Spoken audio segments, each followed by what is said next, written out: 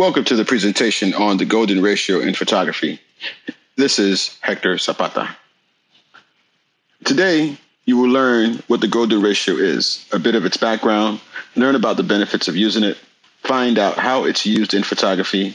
We'll view a brief tutorial about it, and conclude with examples of the golden ratio in some pictures that I've chosen. Ready? Let's go. So, what is the golden ratio? Sometimes it's referred to as the divine proportion or the golden spiral because it's found in nature quite a bit. Here we have some examples of the golden ratio in plant life, in astronomy, biochemistry, and in marine wildlife. The golden ratio has a proportion of 1 to 1.618. It is actually a cropping technique used in photography to bring balance to a photo composition. So whether you're shooting in portrait or in landscape mode, you can crop your pictures in the golden ratio. We'll see some examples of that coming forth later on. A little bit of background on the golden ratio. It is based on the Fibonacci sequence. The Fibonacci sequence is calculated by adding the previous two numbers to get the number that we are currently at. So 0 and 1 gives us our 1 by 1. Our 1 by 1 gives us our 2.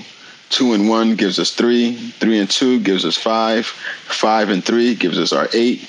8 and 5 will give us 13. 13 and 8 will give us 21, and so on and so forth. Some benefits of using the golden ratio. Let's talk about that. I'm going to mention just a few of them briefly. One is that it captures the eye. That's the main benefit of the golden ratio. The golden ratio is set to give a sense of harmony and balance to your picture. According to John Sparkman, putting your subjects along a curved line rather than a straight line draws the viewer's eyes around the picture so that they can see the entire picture.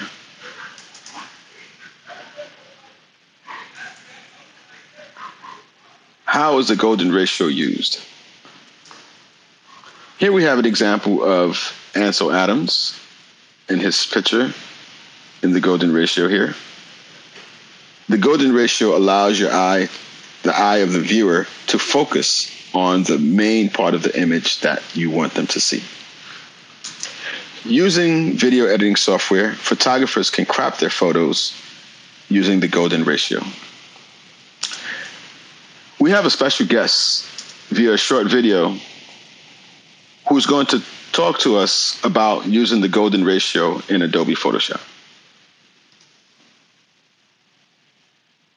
Welcome to Affinity Photo. I just want to give you a quick tip for when you're using the golden spiral overlay when cropping. So if we go ahead, select the crop tool and select the golden spiral overlay here, depending on the composition of your image, you might want to have the spiral in another corner. So for example, I want to align the spiral point with this dog's head here. All you need to do is hold down the Shift key and tap O on the keyboard. And you will flip the golden spiral like so. So then I can simply go ahead and recompose my image as I need to, click apply, and I've gotten the crop I'm after. So there we go, just a really quick tip on flipping the golden spiral overlay. Thank you for watching.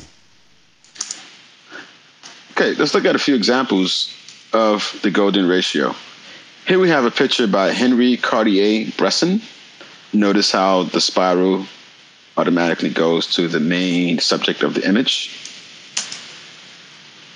Here's another example by Dr. Cord Wellham. Again, the spiral takes your eye to the main subject of the image.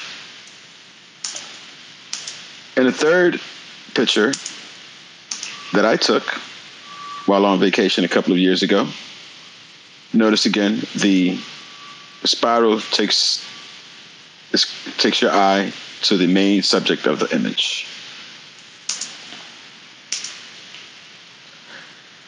There are many applications that can be used for cropping pictures in the golden spiral mode. Among the many editing software pieces that are out here, you'll find Adobe Photoshop and Adobe Lightroom. These are the two that I prefer, my personal choices. However, most modern photo editing software do contain this crop feature. Have fun and bring the best out of your pictures.